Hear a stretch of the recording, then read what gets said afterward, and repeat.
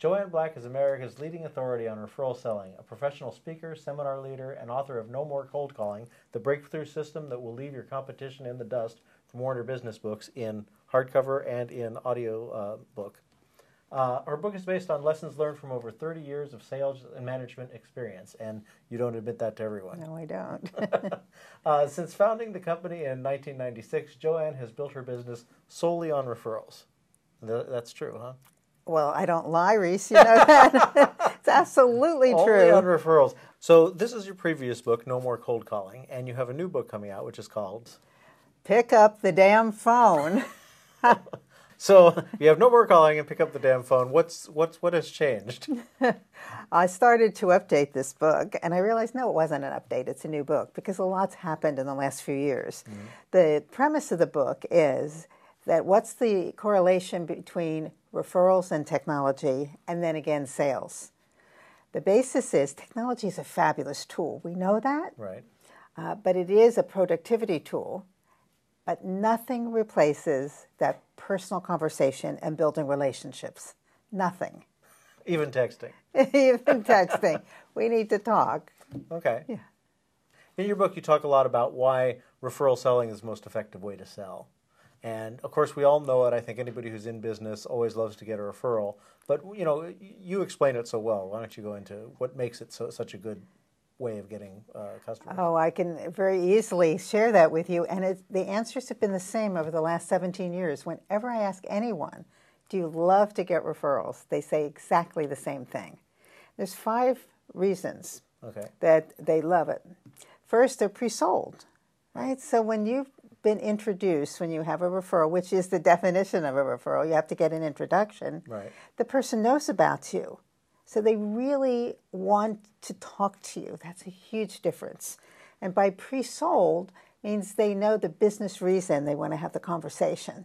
And second, it's really eliminates the competition most of the time. Now, sometimes there is competition, right. But when there is, you have that inside track. You know, you're hearing things nobody else does. That's true. You often hear you get a little background story, so you know what's going on with the client's situation, and then also, you know, the client already. You come into the conversation kind of feeling like you've had an introduction. You're somebody who knows somebody they know. That's right.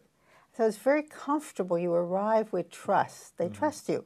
You have credibility, which is sometimes not so easy for salespeople to gain. Yeah. Well, in fact, a lot of what's going on the internet with internet marketing is about building credibility, and that takes time. That's right. So this way.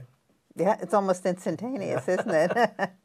So those are 3 reasons. Mm-hmm. One is that you're pre-sold, that you ace out the competition, that you have trust and credibility, and another really great reason, because none of us have a lot of time, right? So our sales process shortens. It doesn't take as long. I mean, you think about it. When you have an introduction, you have the conversation, that you skip a lot of those awkward first steps, right. Don't you? Who am I? What gives me credit? What are my credentials? You know, all that kind of stuff. Yeah, what are you doing here? And you usually get right to what is it that you need? How can I help you? That's right. Right. So it's a huge time savings. And also cost savings, because when you collapse your sales process, well, it doesn't cost as much. Right. And there's no cost to referrals. Right. And the really big reason, and the 5th, and some people say the most important, is the huge conversion rate when you get the introduction. Right. So I'd ask you, when you've received an introduction to the person you want to meet in the past, what % of the time has that person become a customer? Geez, I'd say well more than 50% of the time if they wind up doing the job. Sometimes you get a lot of people who call and, you know, sort of they're thinking about doing something and then they decide not to do it. But of those who, I very rarely have people go elsewhere. So, there you go. Yeah. And I think that is the thing that I think people recognize is well, your close rate is much better. Most people say it's well over 50%. In fact, many say 70, 90%. Wow. It's huge. Yeah, I'm not that good of a salesperson, so my close rate is probably not as good as it could be. Well, it is. I mean, where else can you get a conversion rate of over 50%? This is true. Nowhere. For all those reasons, referrals are the way to work. And that's why my business is 100% referrals. Okay. And so you have a very specific definition of referrals, which I'd like you to share with folks, because I've been in some leads clubs, and you get things that are not referrals, but people somehow think they are. And where do people get messed up with that? They get messed up a few ways. First of all, as I said, a referral means you have an introduction. And an introduction can be by phone, it can be by email, it could be in person. You know, maybe you're local or you have some kind of really close relationship and it makes sense to get together in person. Yes, we've had those coffee meetings. Somebody That's right. Say, let's all get together, and those are the best. They are. But you don't want a referral introduction to just anybody, do you? No. So when Well, they have to have a reason. Well, yes, and you have to convey that business reason to the person who's referring you, who's your referral source. So here's an example. I will introduce you, Reese, to a connection of mine, not just because you're a nice guy. I mean, you'd have to be a nice guy first, otherwise I wouldn't bother. But I'm going to introduce you because there's a business reason I can communicate to my connection, why they should take the meeting with you. Right. Right? So you need to be clear with me exactly who you're looking for. And I will do my best to make that introduction.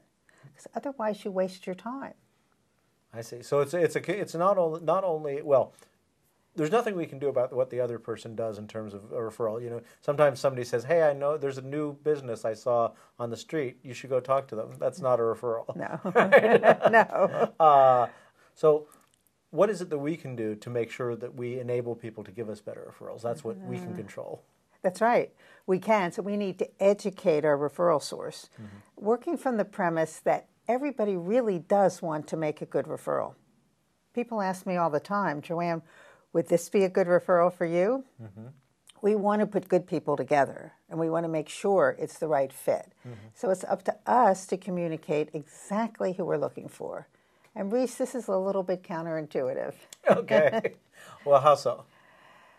We are tempted to have a very broad range of who we're looking for because we don't want to leave anything out. Yeah, anyone with a pulse? Well, not quite that broad. And a checkbook. Yeah, a checkbook works. And we'll start the conversation with anyone who. Right? Well, it's not anyone. Right. Because that would waste your time. Right. If there's someone you really want to meet, so it could be a certain level in a company, certain kind of person, certain kind of business, certain business need, then you need to communicate that to your referral source. Who are you looking for? And I encourage people to be really, really specific. What's counterintuitive about it is we're afraid if we leave something out, we won't get any business. Right. But I've seen too many times when someone's asked for a referral and they say, well, it could be this person, this person, this person, this kind of, and you just get lost in all the commas. Right. And I've been in referral groups, and you want to give referrals to people, and so if those people who say, well, I'm looking for people who need a haircut.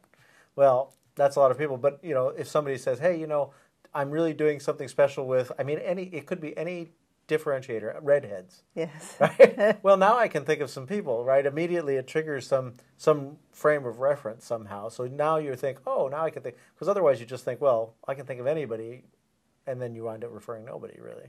Well, that's it. It's confusing to your referral source. In fact, I had somebody I know who is a life coach, and she's trying to figure out what her expertise to communicate should be. Well, she's an identical twin. And someone had suggested to her that she work with twins. Oh, wow. Now, you might think that that's really, really narrow. It's not, especially today when there's, so many twins and multiples out there. But even a generation ago, there's plenty of twins. And that could end up going into siblings, working just with siblings. Right. But there's something about twins that's really an incredible connection that only a twin can understand. Right. So imagine the power she would bring to that relationship. And I bet everybody you speak to knows someone who's a twin. This is true. And then that person has a specialty that's different from everybody else out there. People often wonder what their unique, what's unique about their business. And if you do, if you just decide I'm going to focus on this group, well, that's your, in a sense, your edge. That's correct, because people buy the expert. Right. I think the age of the generalist is gone. I really do. When someone spends their money, and they choose to do that, they want to spend it with a person who's going to deliver, the person who knows who they are, what they do, who has experience in that profession, in that industry, in that particular aspect of their business.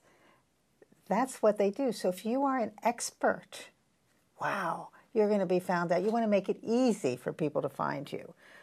When anybody thinks of a referral or here's a company that, I'd really like to build a referral business, who do you think they call?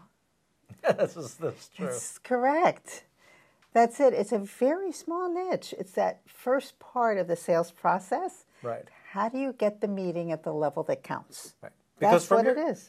From your background, you are qualified to be a sales trainer of any stripe, right? You could do sales training. I could.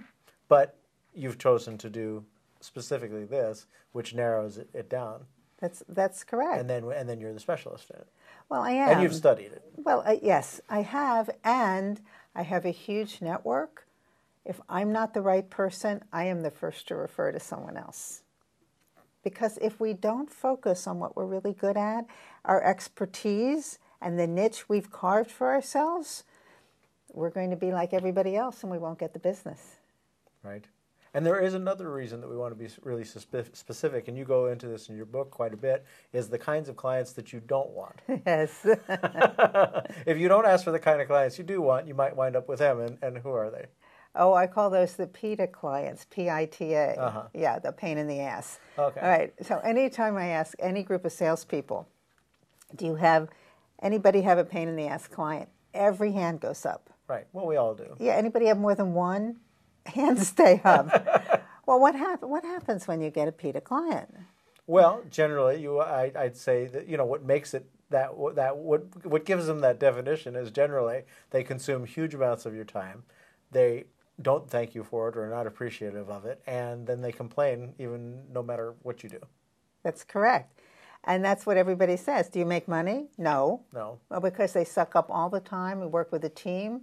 They take up all the time of the team, and they beat you up on price, and we never, ever want them to refer us. Right. Well, and they're likely to give you anti-referrals or complain about you. Well, because PITAs hang out with other PITAs. Yeah, okay. So you don't want them. You absolutely don't want them. And it's very difficult, especially those of us who own a business, very difficult to say no. Right. I don't want this business because we see, oh yeah, I could be making money on this. Actually, it's an opportunity cost. It's an opportunity lost to do business with our ideal clients, with the people we really can serve well. We are best saying no, because every time I've done that, right, the next day, the next month, the next week, somebody is inquiring that is perfect. Right. So while you're busy redoing the stuff that you need to do to make this one client happy, you could be out there looking for somebody who's going to be a really good fit for you. Well, exactly. And so I'm not saying never take a PITA. Right. Some companies choose to do that because, it's a great name on the resume, a big client, whatever. I'm saying stop and consider the cost to your organization of doing that. And if you do take that client, know you're going to ramp up resources. You have to have a certain type of person working on it. And you have to be very clear with the client on what's expected. And you probably want to bid the deal higher. Yeah, I knew somebody in business, and he had, I think he actually put that on a line item, sort of a grief fee. Really? I'm charging you a little extra because you've been such a pain in the ass. Yeah. I mean, he didn't say that way. Well, maybe he did. I don't know. He was a kind of person who could get away with it somehow. How does knowing who the pain in the ass client help you find your ideal client, or how does it help you steer toward what you really want? Sometimes I think it's easier to figure out who the PITA is first. Mm-hmm. We know them. We know them a mile away. We know the minute we talk to them on the phone or meet them. We know it's trouble. I mean, I've had that happen. I had somebody I wasn't quite sure about. It was in my master's program, and I'm thinking, this is going to be a lot of hand-holding. I think she thinks she's special. Another one, he I'm not sure if he'll follow through. All of it, well, exactly panned out that way. So we know. And so I think it's easier to know who we don't want than sometimes what we do want. Right. So we rule that out, and then what's the opposite? Okay. So I ask everybody to think about who is their ideal. Wave their magic wand. We don't get a chance to do that. Right. But we get what we ask for. When we ask for a referral, we're asking our referral source to introduce us Right. to exactly the person we want to meet. So why not ask for exactly that person? Right. You see how simple that can be? So who is your ideal client? What do you ask for? Oh, I ask for a VP of sales Okay. or a business owner, because those are the people who will make the decision to work through referrals, because a referral selling approach is a strategic initiative. Okay. It's not train them or train me.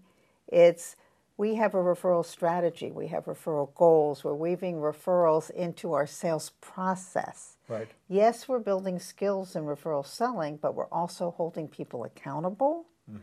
We will have reward and recognition. We're going to have different incentives for referrals. All of that comes into play. So it's truly a referral program. Okay. So that brings us right to our next point. How does a small business owner, develop a referral program that works for them? I mean, there's a system to it, and what are kind of the steps of the system?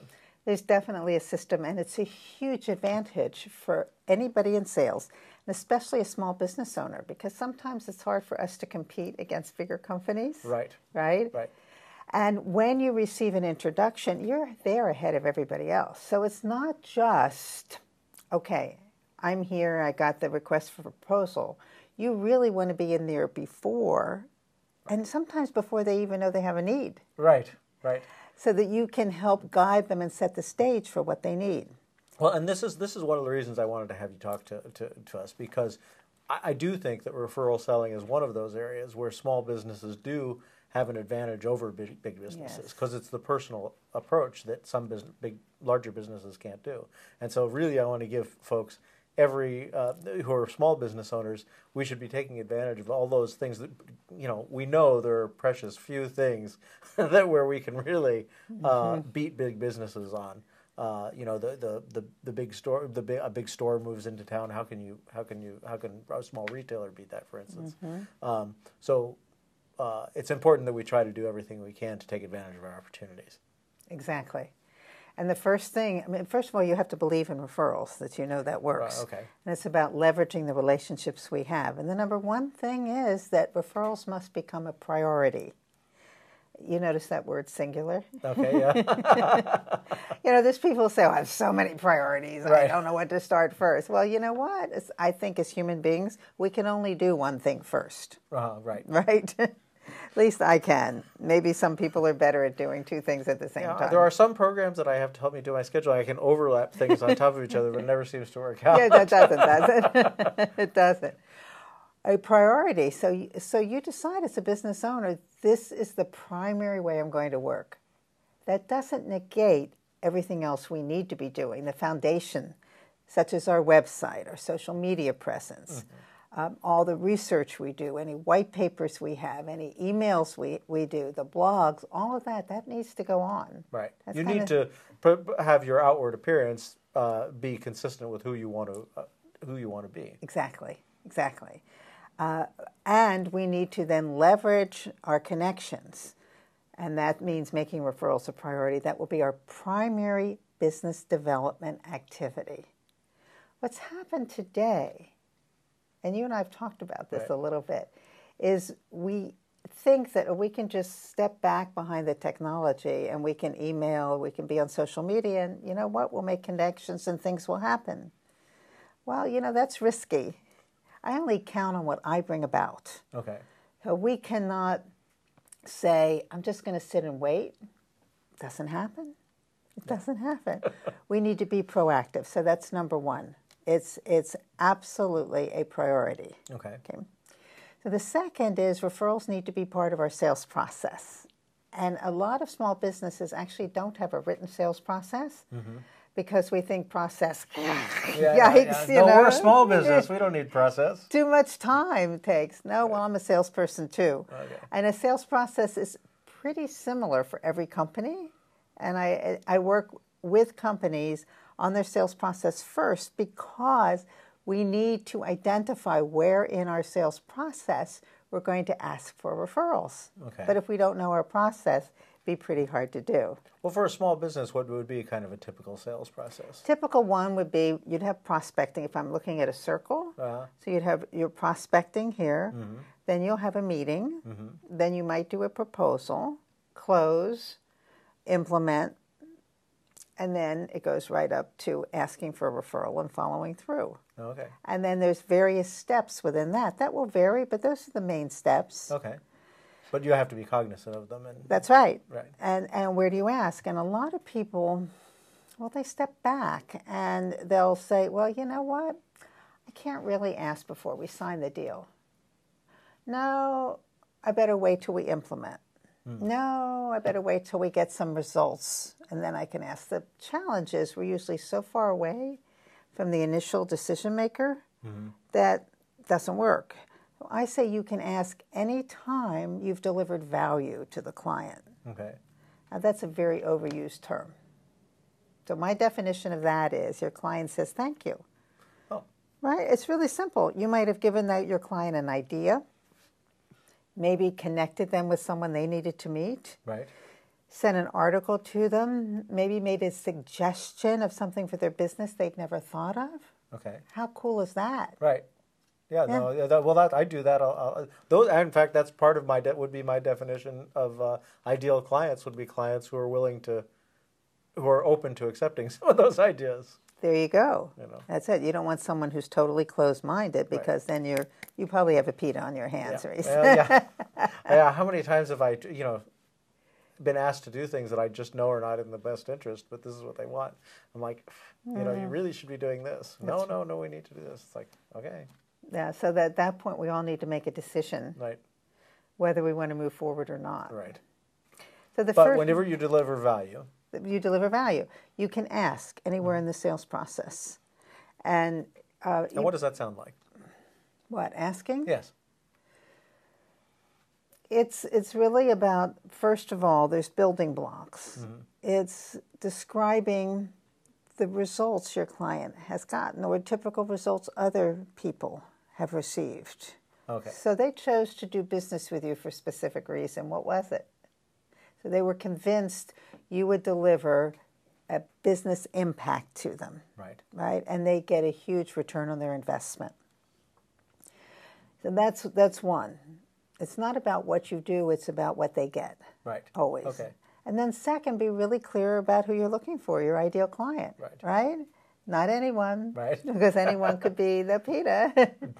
And then you want to look at all your sources of referrals. Obviously, clients are the best, and we're not asking all the time. That would be a huge tip for everybody. If you're not asking every single client, I'm not talking about client companies, everybody you know in a client company. Oh, okay. You can ask where you have that relationship. Even if you haven't talked to them in a while, you just call them up. Well, you should be talking to them in a while. Ah. Right? That's part of the process. Well, in fact, I was on a trip. And this gentleman said to me, he ran a group in a large bank. And he said, well, I tell my guys they should reach out and talk to their clients once a year. I said, excuse me? I said, I got to know him better. I said, once a year? Yeah, what's once a year? I mean, these people were dealing with big money, et cetera. I said, you'd be talking to these people all the time. Well, then he pushed back and he said, well, no, you have to understand that they each have 250 clients. They can't be talking to everybody that much. I said, okay, how many of your 250 clients match your ideal? So you have different approaches, staying in touch approaches, depending on the size client, the relationship you have, et cetera. Right. Yeah. But you keep in touch in some way. Right. In some way you stay in touch because you don't know when people are ready. I see. And that's part of something I guess you'd plan out. Okay, I'll call every so often. I'll email them every so often. That's right. The handwritten note. Maybe you've seen something in the Business Times or remember local the paper. handwritten note. That's right. I have it. Yeah. Yeah. Somehow I remember. Many years ago there was a thing called the handwritten note. In fact, I was speaking to someone about that this morning, and I said, well, I had one client I visited, and he said, Joanne, let me show you the note you sent me. He had it up on his bulletin board on the wall. Wow. And so the person I was speaking with on the phone, he says, I do the same thing. Pin it up. You get so few. Right, right. But what is it you can do to stay in touch with people? That is huge. And then once you have a good business reason for an introduction, you've described who you want, you're going to ask your connection, and it could be a client, it could be someone else, for who one or two people they know who match that description. And then you're going to get into a conversation about who that person is. Mm-hmm. And your referral source will ask you questions to clarify. Right. And that's what you do, one or two people. And when they tell you, then you want to learn as much as you can about them. Right. And you make it sound so natural, but, I think for a lot of people are apprehensive about it, calling up somebody and saying, oh, I want business. There's a number of reasons people get apprehensive. I could think, well, first of all, you don't want them to think you need business. Right? Yeah. That could be a trap. The thing is, most people are uncomfortable asking. It's interesting, Reese. I've been working this process for almost 17 years. Mm-hmm. I've worked with men, I've worked with women, worked with different nationalities, worked with people in their 20s, worked with people in their 60s and 70s.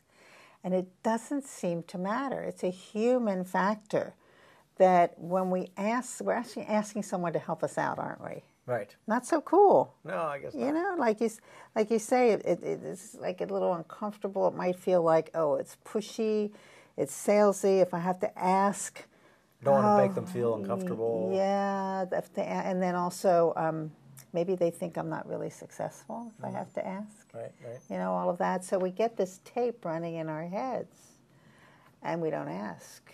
And the fact is that I want you to think about times when someone you knew and you really liked asked you to help them out. Right. Did you do it? Yeah, if I could. A lot of times I can't think of the person that they're looking for. Yeah, they probably haven't been specific enough.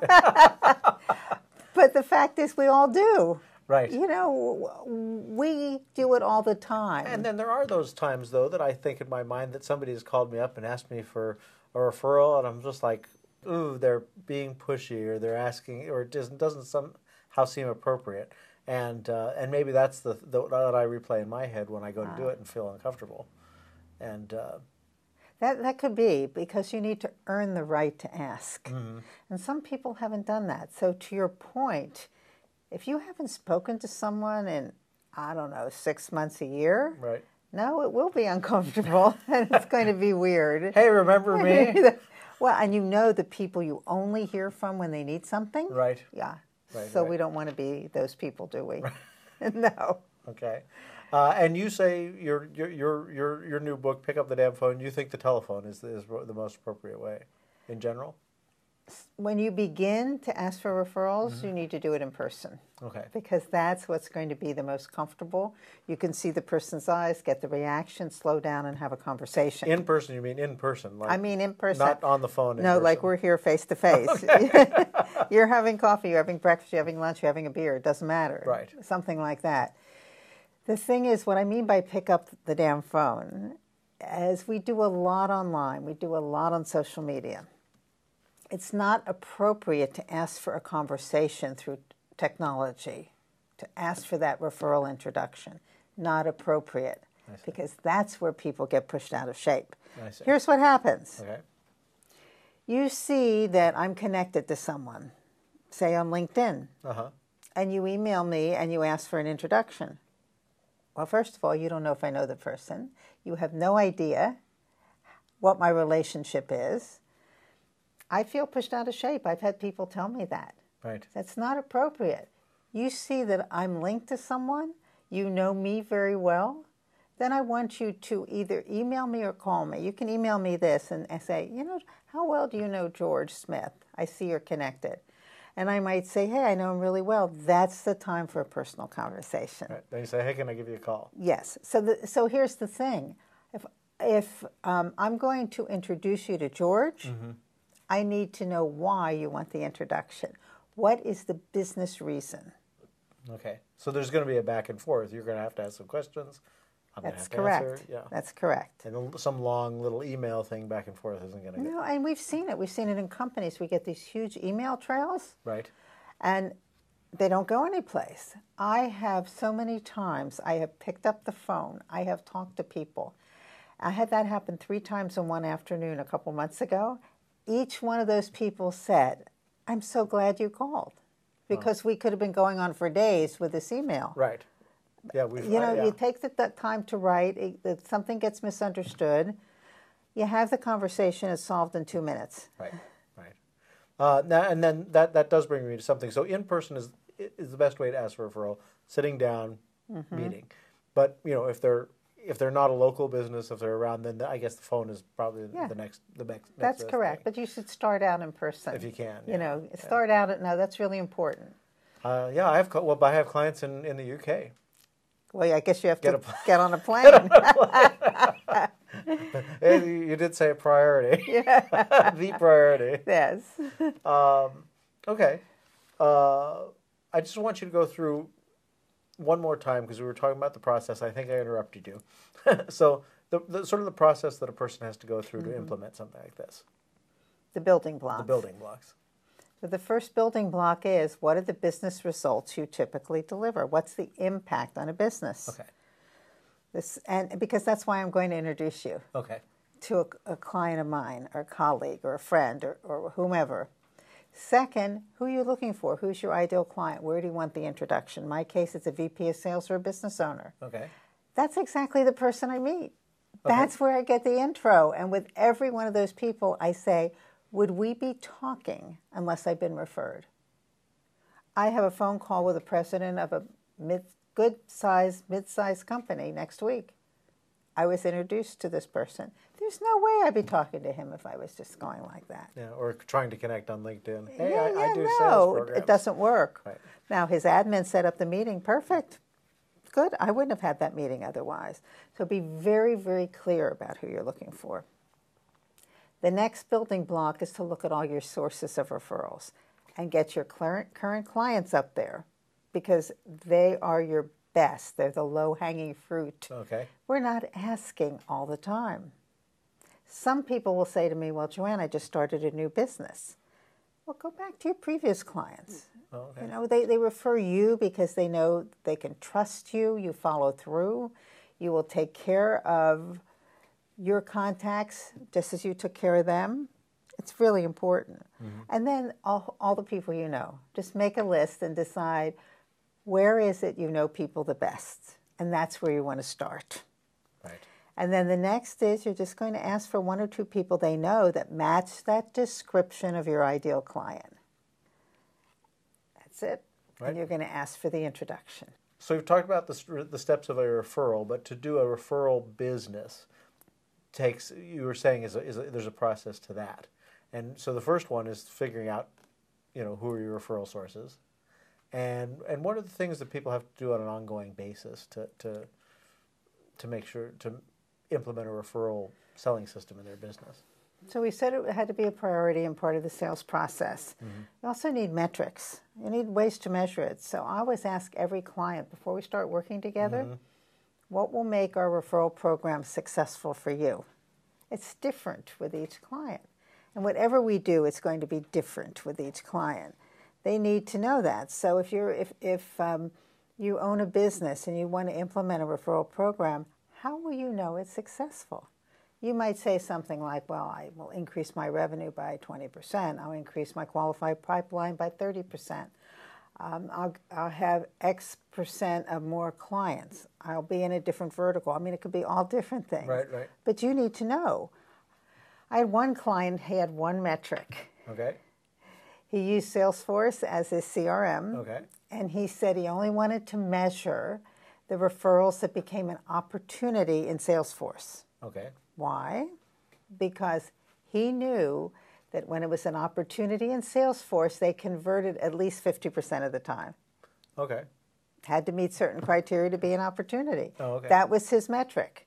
we need to ask ourselves that question. What's our metric? Right. Well, because like in so many things, unless you have something to measure, you don't know where you are. You don't. So, I need to pick it up. But how does one set a metric if let's say you're a small business owner, you haven't done a referral program before as such, how would you know where to set a metric? I mean, just pick a number out of the air or. Well, you should have some kind of plan. I mean, I don't believe in complicated plans. I'm a salesperson. Just some bullets. One-page business plan is great. Right. But no, I mean, we all have goals. So Right. what are the goals? So let's take an example. So if I'm a small business and I say, in this year, I want to increase my revenue by 20%. Let's just say. Okay. If you decide that 10% of your revenue for the year is coming from referrals, then figure out that 10% equals what percent in dollars. If you're in the United States or Canada or whatever your denomination is. And then break that down to your average sale. So let's take a very simple example. Say that 10% of the revenue would equal $100,000. Okay. Say your average sale is $10,000. Okay. So you need 10 sales from referrals.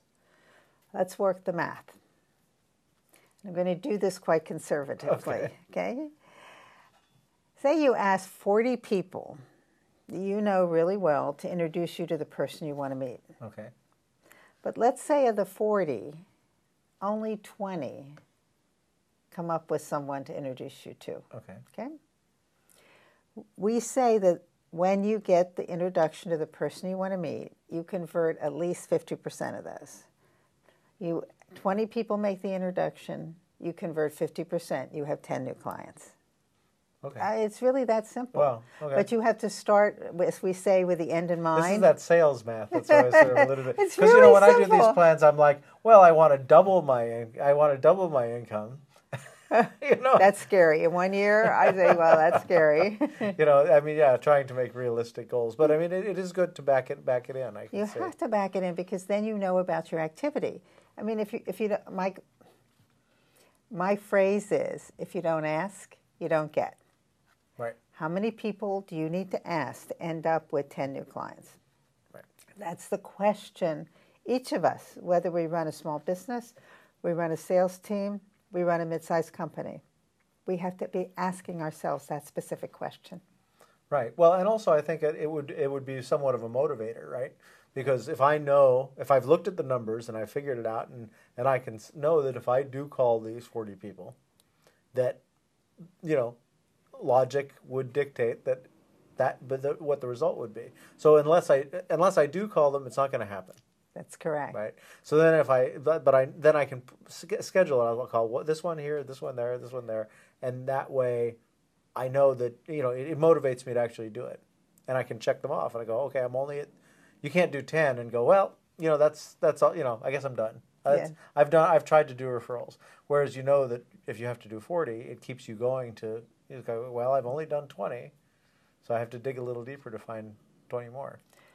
And you need to be asking every single week, right? So a minimum of one a week, and that's not good for anybody. So Right. at least 2 a week, and it becomes a habit. So referral selling doesn't become a habit overnight, like anything, right? Yeah, it is a habit that we have to get used to doing because I know it would be difficult for me to jump right into doing it all the time. Now, the other thing you've talked about is some traps to avoid. Yeah. And we want to definitely hit on that. What are some of the traps that people can get stuck in? Oh, you named one of them, not asking. Well, okay. I mean, that is a trap. I mean, people believing the phone's going to ring, and people ask me all the time, when can I sit back and wait for the phone to ring? Mm-hmm. And I say, well, when you figure it out, let me know. Yeah, no, I've been guilty of that. I certainly, I've always hoped that I could just put out my shingle and then have people call, and that I wouldn't have to go out proactively looking for work. And so I've strived to do such good work that people can't help but refer me. Well, that's another trap. Thank you. It's assuming our clients are going to refer us. And many times we do. We've done great work. They should be referring us. Right. Well, number one, Why is the phone not ringing? They don't know that we're running a referral business. Mm-hmm. They're busy running their business. unless we have that conversation with them, sometimes they will automatically refer you. If somebody said to one of my clients, hey, I see you've done a great job with referrals, how's that happen? Then they might trigger them making the introduction to me. But it's not automatic. And sometimes we expect that we sit back and wait for our clients to refer us. Doesn't happen. Right. Another trap is we can appear way too busy. People say to you, how are things going? You say, I'm really busy. Right. Right? And so people assume you don't need any more business. I've had people say to me, Joanne, do you need more business? And I go, excuse me? I mean, whoever says they don't, right? Sometimes it's crazy, but we figure out how to get the work done. Right, exactly. Yeah, and there's those times when you're thinking, well, if I'm almost ready to hire that one more person, but I don't quite have the business. And if only one more client gave you the business, we'd go ahead and pick up that other person. But because everybody sees how busy we are. I mean, I've had clients do this. A friend of mine, a good friend of mine, he said, oh, yeah, I needed this video, and I went and hired these other folks to do it. I go, how come you didn't call me? He goes, well, I know you keep telling me how busy you are. And I'm like, I'm never too busy, We'll always make time, it sort of expands to fit the space. Well, it does. And a good response is when people say, how are things going, and you are busy, to say, I'm really busy, but I always have time for one or two more great clients. Oh, that's a good response. Right? Something like that. And so you know that you've leveled the playing field, so to speak. Right? And for your clients, sometimes they fear that if you get too busy or they refer you, you won't have time for them. Right. We know that, so we can just cut that off at the pass. We can say that I have time for a couple more great clients. I'm still going to take care of you the way we've done before, and you just make it happen. Make it seamless. Right. Well, that's also a good advice. Are there any other traps that you see happen all the time for people? A big one is that people haven't built their skills in referral selling. Okay. So they'll say things like,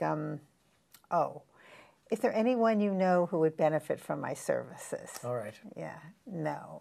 I think I've done this one. Yeah, so they'll say, well, I've tried asking for referrals, it just doesn't work. Right. They haven't built skills, they haven't implemented, they haven't practiced. Okay. Practice. And so it sounds, as I say, referrals are simple, right? Not easy. Right. So when you say practice, what do you mean by practice? I mean, once people have taken advantage of my system, learned and built skills in referral selling, they need to practice before they go live. It's like anything. Right. It is. So you call up a friend on the phone and go through it, or? Well, you meet in person. Oh, okay. You meet in person because you can, see the whites of their eyes. And you need to commit to practice. It's the hardest thing for adults to do. But when you think about it, you can look at any sports analogy or any music group. I mean, how did they get good? They didn't just go pick up the guitar and start playing and were virtuoso. Right? Tons of practice and very, very focused practice. The same is true of anybody who's ever done a sport. Right. Well, like a sport, exactly. That's a good example. Well, any sport, you can go so far on your own, right? You can pick up the racket, you can and you can go so far. But at some point, you do need to get some coaching, get some work with somebody who can analyze you and see what you're doing. Swimming is a good example. You can't see yourself swim. That's true. So at some point you need somebody from on the deck looking down who kind of knows what they're doing to say, Well, you don't get good at anything without practice. Right. Oh, that's the same thing here. People, I don't know, when we're in business, we resist that practice. Right. And that's what makes us good. So the people who really invest in themselves are the ones who come out way ahead on this. Okay. You know who it is, Reese? The people who I talk to who are interested in a referral program are always the high achievers. Oh, that's interesting. Because they're the high achievers because they recognize the value of investing in themselves. That's the way they got to be high achievers. I see. So how typically do people keep track of their referral program? I mean, what are the tools that people use? They typically use some kind of CRM, a customer relationship management system, and they track their referrals and who they've asked. That's probably the simplest way to do it. And then just like asked, not asked, and Yeah, I mean, you can customize fields within that, and you know the conversations you've had. Also, some of the social sites now have ways of doing that, so really? we have to keep checking that. LinkedIn has a way of tracking connections now. There's some other sites that are coming up where they actually have a way of getting introduced and tracking referrals. It's an ongoing process. There's always something new. I'm testing some of them out now, but I'm not clear if they're really going to work. Okay. Yeah, but there is some technology coming on this. There is. I mean, you can also, okay, old-fashioned thing, you can Right. use pencil and paper. Yeah, that's true. Do it on your computer. Do you remember when we used to have the file box and you'd had the days of the week, 1 to 31 in a month? The tickler file. Yeah. And then you called someone on the 1st and they say, call me back on the 20th, and you move their card to the 20th. Right. Whatever works for you. Yeah, we are letting our age out there, I think. I think a lot of people might remember that. It seems like so much is on the computer these days. I'm always looking for the latest tool, perfect tool, and I haven't found it yet. Yeah, but you can't just go after the last great bright object, you know, the bright shiny object thing, and everybody just grabs onto it. Unless a tool increases your productivity and simplifies your life, it's not worth it. Right. That's a great way to think about it. Am I going to use it or not? Right, and the fundamentals are the same whether you're using the tool or not. That's right. You know, you never see somebody, get a system in place because they have the tool. Instead, they have a system in place that they make the tool work within their system. It That's seems correct. like it's not the opposite way around. Yeah. So, Joanne, thanks for talking with us about this today. I know you help a lot of people, and I hope people get a lot out of it. I'm always glad to give referral tips, Reese. And, you know, I have a ton of those and other great resources on my website. Right. Joanne's website is nomorecoldcalling.com. Her contact information is at the bottom of this page. And thank you very much. Thanks, Reese.